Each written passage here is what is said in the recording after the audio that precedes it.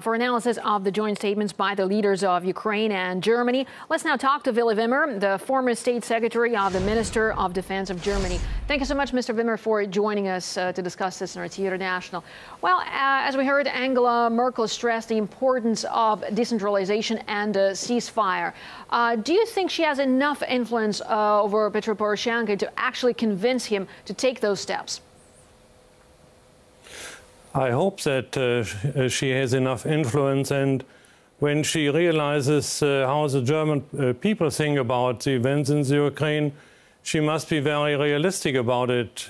People here in Germany are fed up with NATO lies, and they are fed up with wars organized by the United States here and there and everywhere.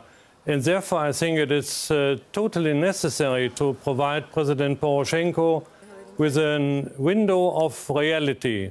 We are not interested in having the ongoing conflict in the eastern part of the Ukraine, and we should do the utmost to find a peaceful solution. And therefore, I think most people here agree to the remarks of Angela Merkel that weapons should be silent in the Ukraine. Well, also, Petro Poroshenko says that Angela Merkel promised to provide 500 million euros for restoration of eastern Ukraine, given the economic woes in the dire strait, the situation the region is in. But can we be sure that this aid will reach the troubled regions? I think it is necessary, because otherwise the German taxpayer will become angry. And the German taxpayer is not willing to spend money here or there for people who go on with fighting. Well, also, Merkel has accused Russia of sending weapons across the border, and something that Western officials have been saying for quite a while, but nobody has produced any proof yet. Why is that?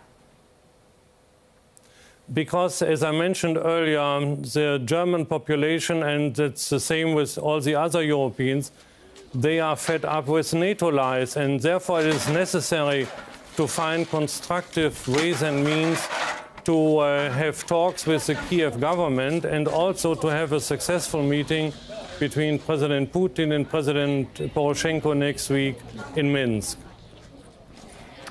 Now, it seems like the Western side has its rhetoric and keeps going with it without providing any substantial information to back it up with. For example, a recent Twitter post with a random photograph of a Russian tank, and that was already enough to set off the NATO-level accusations of Russia staging a military invasion. So what do you personally think about the situation? I know you already explained some of the position there, but I mean, personally, what is your take on this?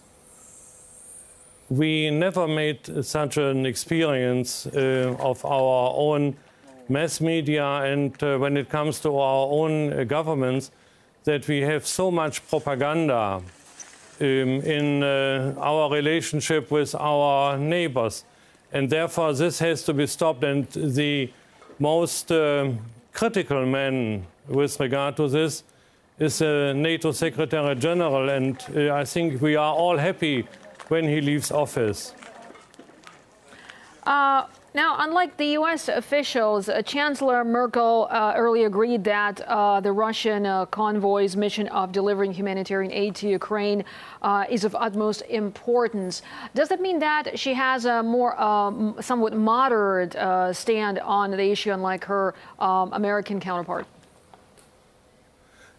She expresses what the German population think.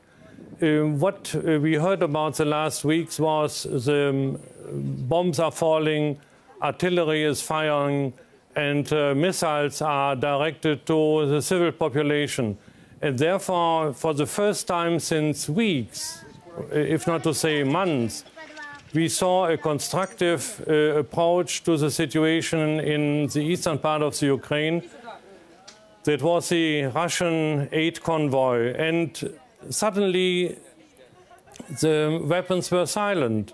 We heard no firing, we heard no missiles, we heard no artillery. And therefore, I think the approach of Angela Merkel to the situation in the eastern part of the Ukraine fits completely into the sentiments of the German population. Right. Willy Wimmer, former State Secretary of the Minister of Defense in Germany and former Vice President of the OSCE Assembly. Thank you so much for talking to us here on RT International.